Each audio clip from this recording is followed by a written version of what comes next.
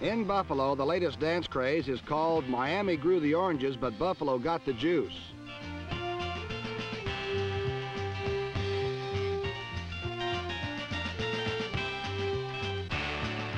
And last week, the Juice poured through Miami for 120 yards on 20 carries and a 6-yard per try average, which was only second best on his own team.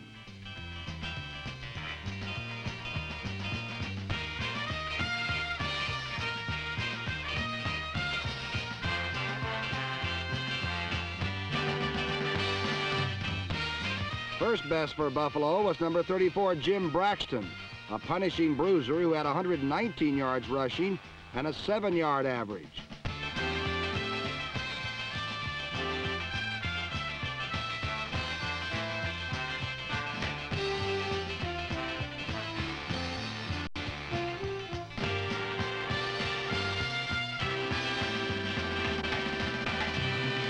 The Dolphins countered this firepower effectively with the wing-footed wonder Mercury Morris. And although Merc didn't break this one, he did move the aqua and orange in close enough for one of Larry Zonka's shorties.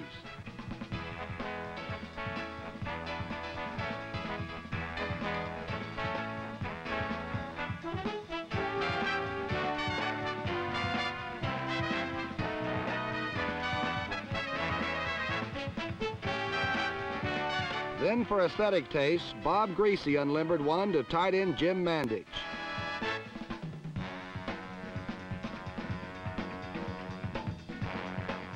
Greasy followed with a pretty pass to Paul Warfield to put Miami up 17-0.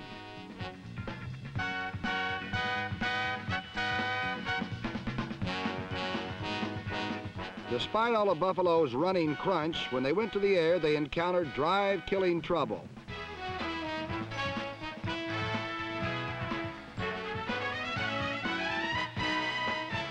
Sometimes their pass plays never even got off the ground, thanks to the likes of number 84, Bill Stanfill.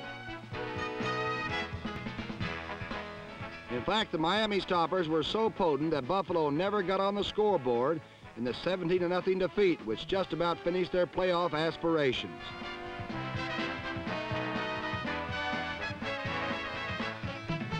For Miami, it was a win that clinched the division title, while for this bedraggled Buffalo, the chips were definitely down.